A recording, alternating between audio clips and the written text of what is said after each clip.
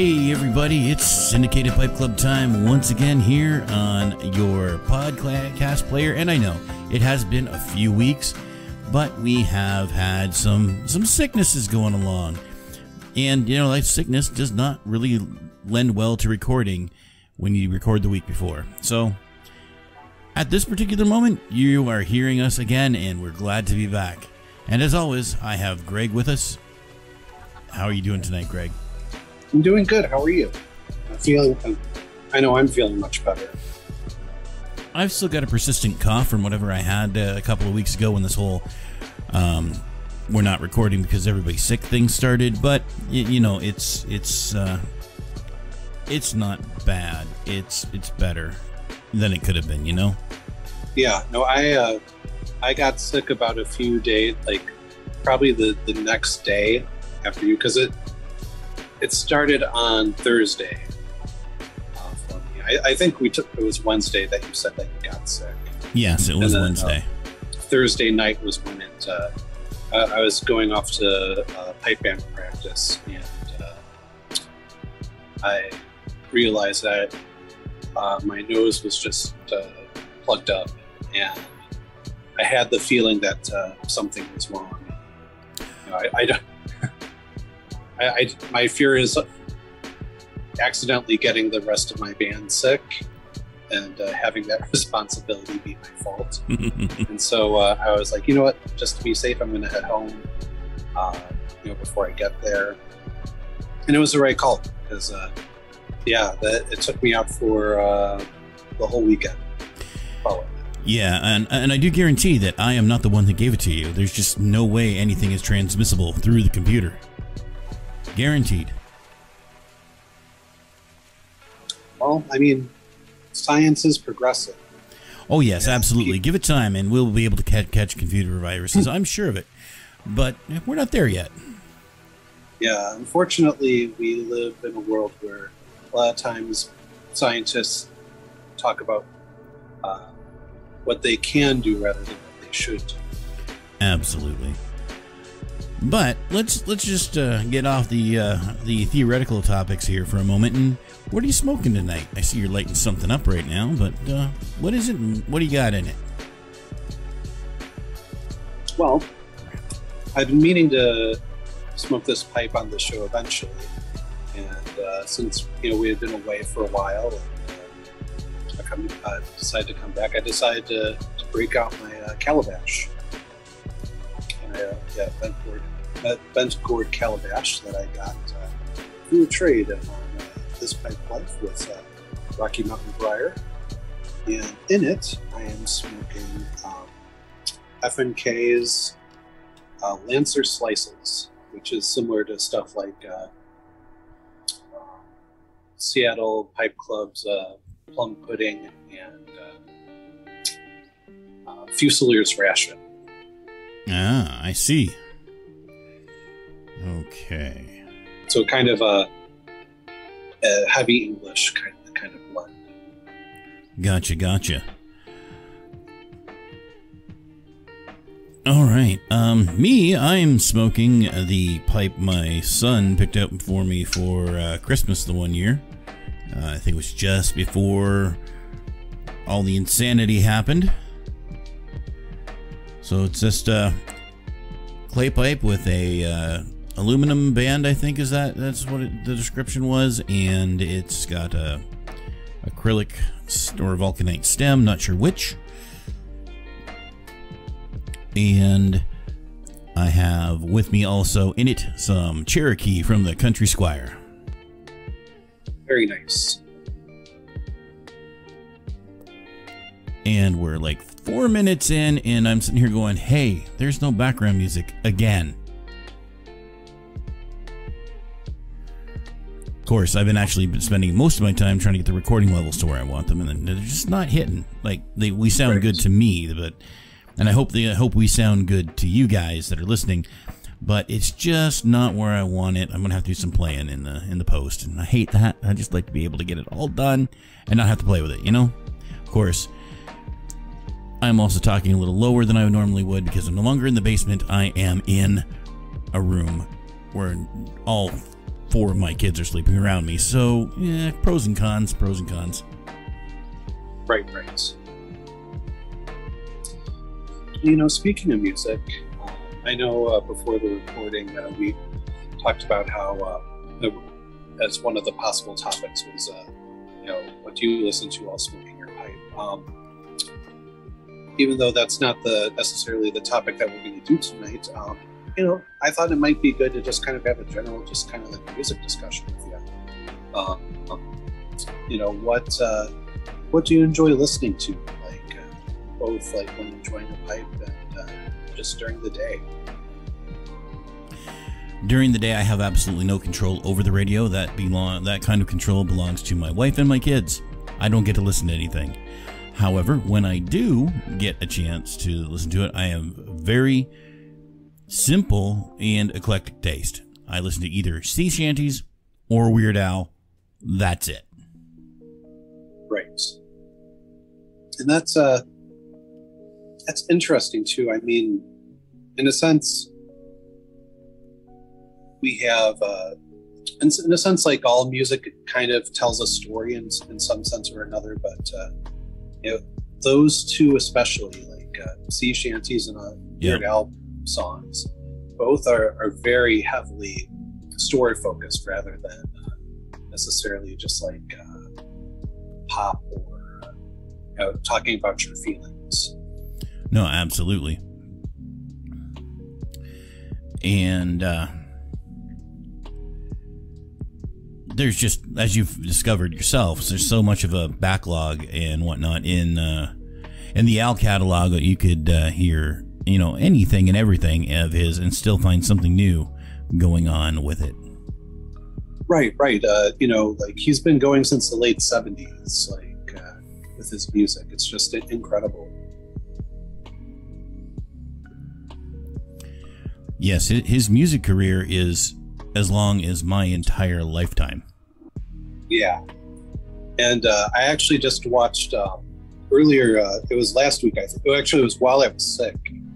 I looked up his, I was trying to look up his music videos because I wanted to watch his, well, first I was watching Thriller. And then I remembered Al did a parody of like the ending of Thriller in one of his music videos, which was Eat It. And which I couldn't remember. But in the process of like trying to find that video, I realized that he did. I'm really bad about listening to Al's new stuff in the sense that I haven't really, just because I'm just listening to like the stuff that I normally do. But I didn't realize that he actually did a parody of I think his name's Pharrell Williams' Happy, and did it as Tacky. Yep. And so I watched the video for that. And it was really good, actually. But it's amazing how young he still looks, like for his age. Yeah, he's in his 60s now, I believe. Late 50s, early 60s, somewhere in there. Yeah. But yeah, he does look great for a man his age. He still looks like he's, you know, he did when I started watching it with like Running with Scissors. Yep. Yep. He hasn't changed much since visual, like in looks, since the Running with Scissors era.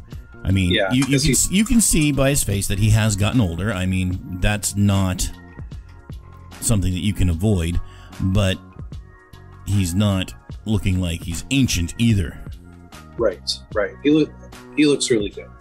And you can, you know, they talk about how, you know, he doesn't drink or smoke or do drugs. And I'm sure that probably has a lot to him retaining a more youthful look than, say, a lot of like other people that might be in his position, like, or even like the Rolling Stones, where they've always kind of looked haggard.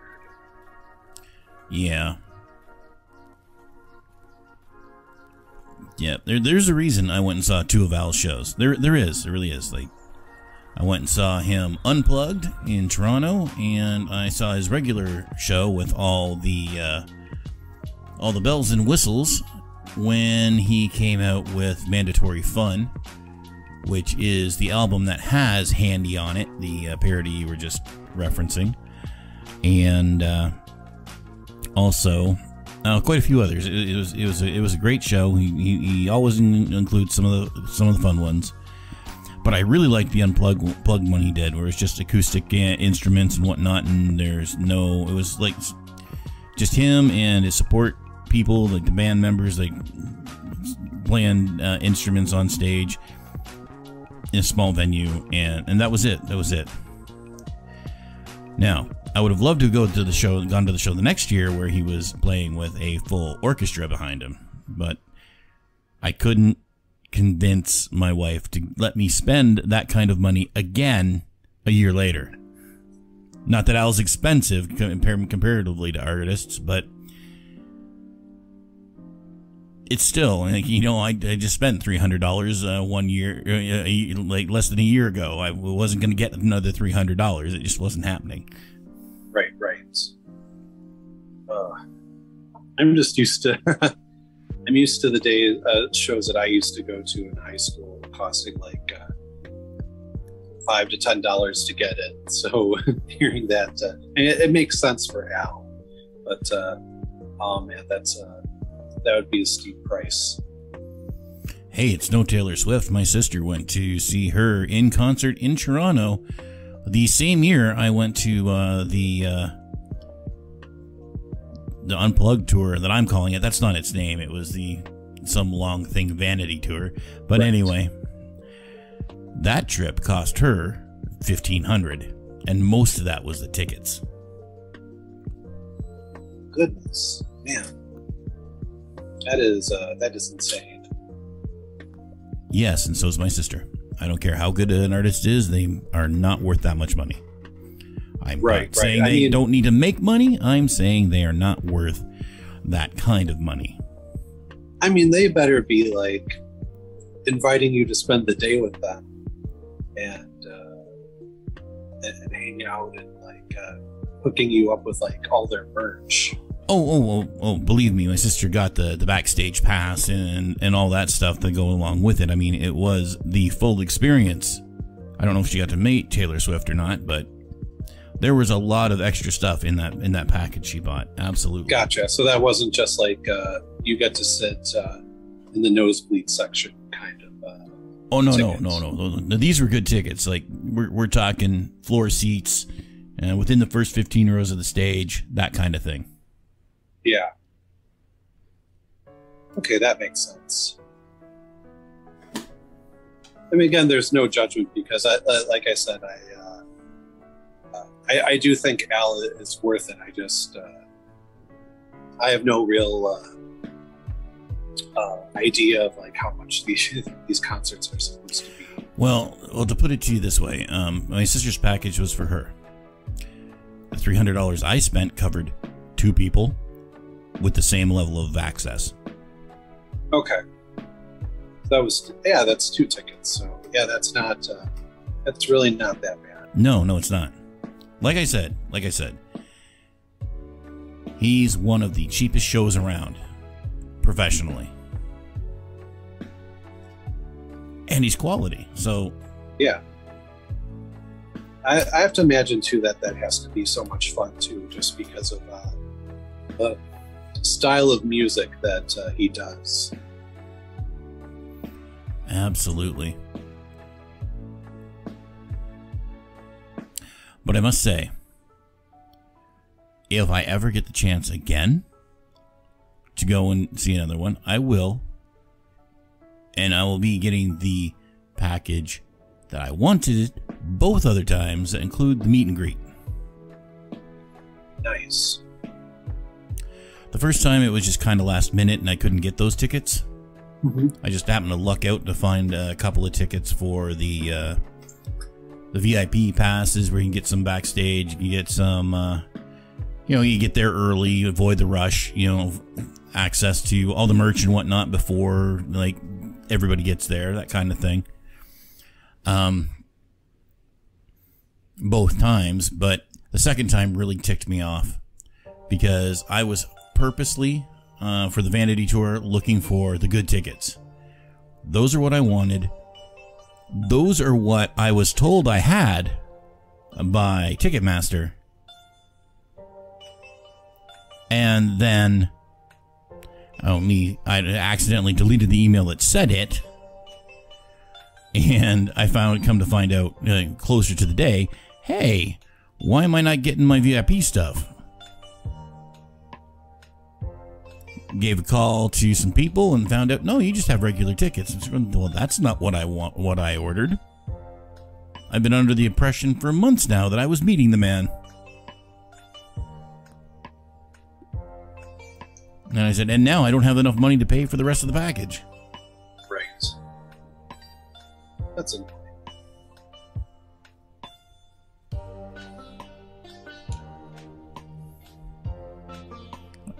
Yeah, it was. Like, I'm sitting there going, I got notified. I got on the list to be notified. You know, was like the fan list. You know, it was.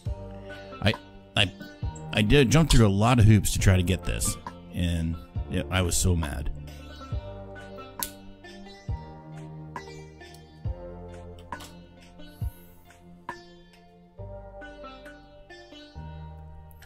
But those are bygone days now, and well, yeah.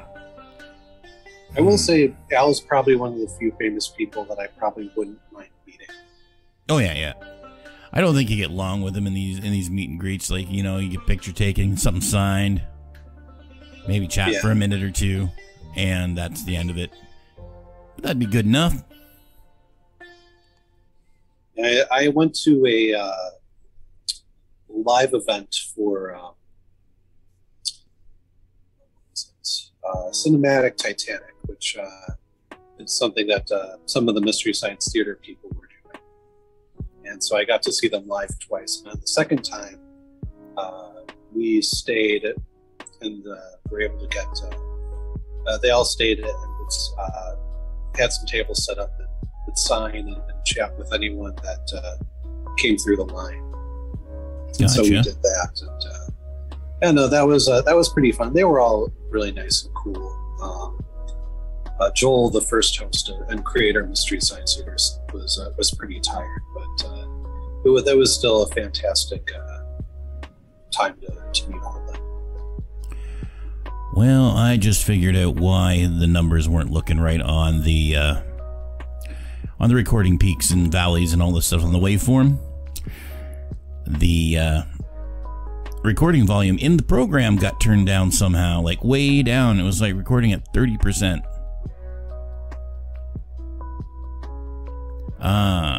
It did it again. It's jumping down. I'm having to adjust back up. I think every time I've been hitting P's hard and it's jumping the volume down to account for that. Gotcha. And it's doing it again. Right now, I'm watching it go down as I'm talking. It's trying to keep it level, I think. And I don't remember how to fix that so it stops. It just keeps going down.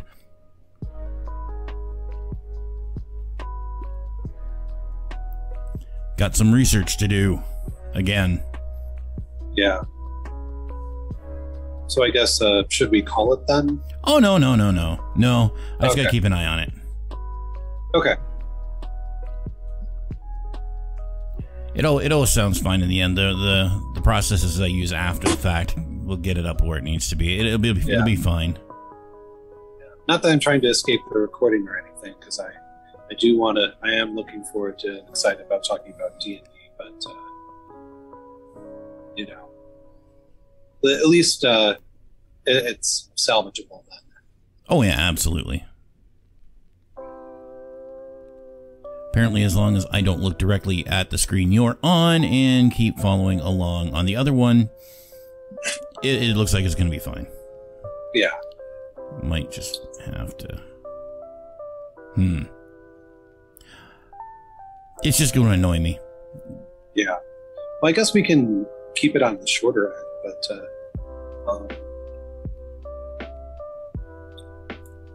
I wanted to ask you as well, like, how did you get into listening to sea shanties? Sea of Thieves. I heard somebody say when I was watching a video, I was trying to figure something out about the game. I went to YouTube, of course, and I was watching a video that was made from a live stream, and you know how streamers are. They have, you know, the same kind of things that we have to watch out for if we're playing music or whatever, you know, copyright and all that stuff. And this kid that he was against in the game came at him with the Pirates of the Caribbean theme playing. Mm-hmm. And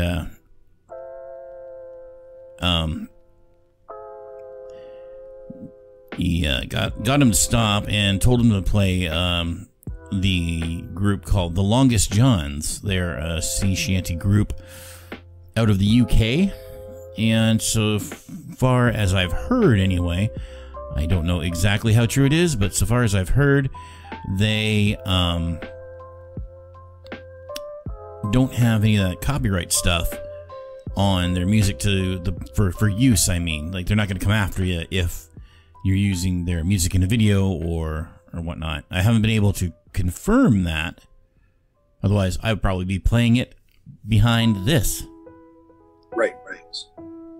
But that's how, just from that, and then I looked them up and found them on Spotify and practically anywhere you can find music like that, and made saved all their stuff into a playlist, and that's how. Nice.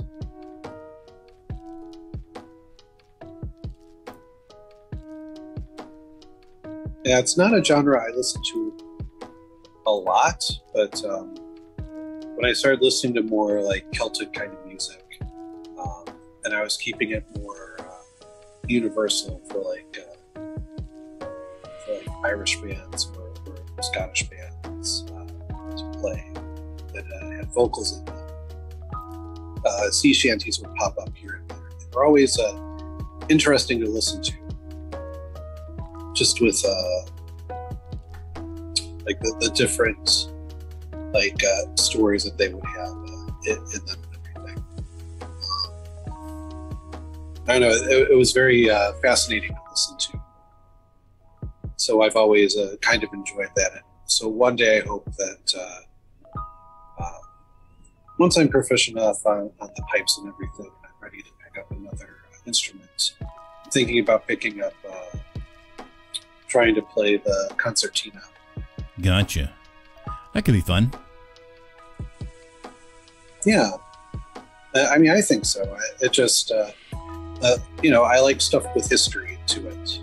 And it appeals to me. Yeah. So you mentioned D&D.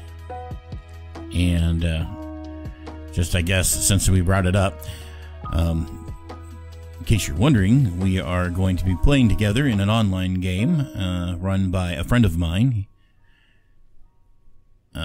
Greg's starting up. We've already played a round, but Greg's starting up with us on the 17th of October in 11 days.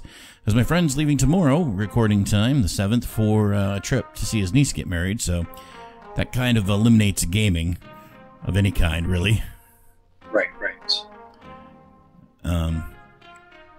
So yeah, we've run a session, just two of us plus the DM, and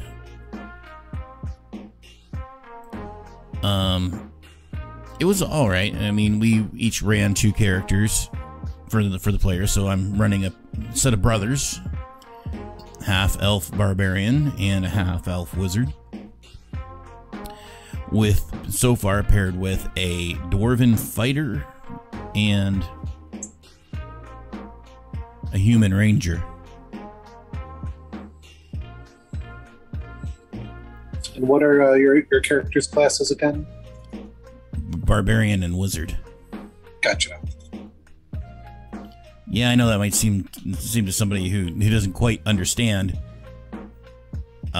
They might seem like an interesting pair to have together, but there's a reason for it. Wizards are squishy. They don't get armor. Well, I think it's the No, I play a lot of RPGs, and one of the things that, video game role-playing games, and one of the things that you always think about when building a party to go out and everything is you want party synergy. Yeah. So that not everyone does the same thing, because if you run up into a situation where this is a very high defense character that is weak to magic, but against physical attacks is very strong. A party of 4 barbarians isn't going to do very well against No, not at all. So you want a good balanced party for that. And to me, that makes sense to do a barbarian and a wizard, so that they can kind of complement each other. It also helps that they're brothers. Oh, for sure. Yeah, I've always wanted to play. Well, not always, but being a fan of RPGs and enjoying fantasy stuff. Like lately, I had been really interested in trying my hand at playing D&D, and having listened to some of the information I've been listening to has been about like the different versions out there. I think I'm pretty happy with jumping into 5th edition, because there seems to be a lot that, from the sounds of it, that I really like. Yeah. My understanding of it too is 5th edition has balanced out a few things that were lacking in some of the other editions, so it makes it, I guess, easier for a new player to get in and understand. Which, honestly, we both are. Like, I've played exactly 1 round of D&D more than Greg. Right. But I have played other role-playing games before, so some of the skills do transfer, but it doesn't always mean that things are going to be easier for me. Sure, I might have played a few role-playing games back, 20 years ago when I was in my early 20s, and there's 20 years for gameplay to evolve here, so it's like your video games, they evolve, they change. I mean, look at Sea of Thieves. It was a simple seafaring game, and about pirates, and they took it to having megalodons swimming around and skeleton ships sailing around, which is about where I came in after all those updates at the year mark. And they added Tall Tales for you to go on, which is story mode basically. And then they added Jack Sparrow like just 6 months ago, and this most recent update, you are now basically battling merfolk and sirens. So they have gone, they're bringing in all the pirate stuff and all the sea stuff, fables and all that stuff, and it's really fun. I wish I had more time to play it. Oh, for sure. I feel that way a lot. I get too ambitious. I'll wake up and I'll be like, I think I'm going to play a video game today, and get to the end of the day and it's like, I think I am going to go to bed now. Yeah. Well, usually it's I think I'm going to go outside and try to write, but kind of just fart around on my computer a bit. Be irresponsible with my time. But a lot of that is just decompressing from the day. Oh, absolutely. Everybody's got to decompress. That's for sure. But no, I want about 2 years ago, I started watching some YouTube videos about D&D and kind of got the itch to play it, and I picked up the Essentials box at Target, which has like pamphlets for rules and everything. Definitely not like anything super in depth, but enough to kind of get you going a little bit. That's not something you'd want to stick with. And thought about doing that, but then, then my wife, a couple months later, my wife got pregnant, and the coronavirus came, and I don't know, it just fell on the back burner. But now I'm definitely more open to, I think, ready to play. It also helps that we can do it virtually. You don't have to go anywhere, because really the group of all the players, if everybody makes it next time, is you in Illinois, another guy in the Central Time Zone, but I'm not sure exactly where he is. I don't know what state, basically, is what I'm saying. So there's 2 of you over there and 3 of us over here. Me and Bruce here in the same city, and the other lady that's going to be playing with us is in the Niagara region. Ooh. So yeah, it's going to be fun, and we can all do it together virtually via Discord. So I've set one up for the group, and I'm trying to get some other people involved in it too, so that there are going to be other games going on this. I'm trying to basically what I'm trying to do is get a community server with a bunch of people who want to play D&D. They can be on there, and you have like 2, 3, 4, 5 games going at once with different groups at different times. Mm-hmm. Absolutely. I'm sure there are like other servers like that out there, but I figured, why not? I'll give it a shot. See if I can get something going. And worst case scenario is, even if the group that we're playing with are the only ones that play on it, well, we've got a group. Yeah, absolutely. But I'm excited too about like all the changes that they've added too, because I really like Lord of the Rings, but to be honest, like the standard Lord of the Rings kind of races didn't really interest me in terms of like picking who I'd want to like play as. I'd probably just end up playing Dwarf all the time or something. But a lot of the races that they've added, even through 5th edition right now, because they're adding quite a bit, it definitely appeals to me. So it's definitely geared towards me trying it now.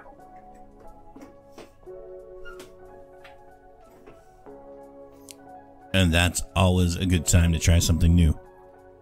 Absolutely. Well, with that being said, I think we will call it here. And sorry, everybody, about the technical difficulties going through, because, well, I'm not cutting any of it. You get to hear it all. But anyway, if you want to get in touch with us throughout the week, you can always find me on Twitter at DrAlien201. Greg is here on Twitter as well at _BadgerPiper, although I don't think he's on as often as most. There will be links included in the description down below and in the comment section, the standard places you can find all that stuff, so that you can find us on the socials. Absolutely. And if you're watching this on YouTube, be sure to subscribe and hit that like button, and follow us on your favorite podcast app of your choice. And hey, even leave us a good review on the App Store. And if you want to leave a negative review, write it on a piece of paper and mail it. They'll definitely post that there. You can be sure and confident in that. Yes. If you like what you hear, this has been, me and Greg talking and having a great time. If you didn't like what you heard today, this has been a production of the Canadian National All-Inclusive Men's Choir. Yes, absolutely. With that, not the San Francisco. Not the San Francisco branch. They're better. Anyway, they're worse. They're not. Well, they're better in terms of deserving male. Yes. That's it. Anyway, thanks for listening, everybody. Have good smokes, great entertainment, and we will hopefully see you next week. Chat with you later.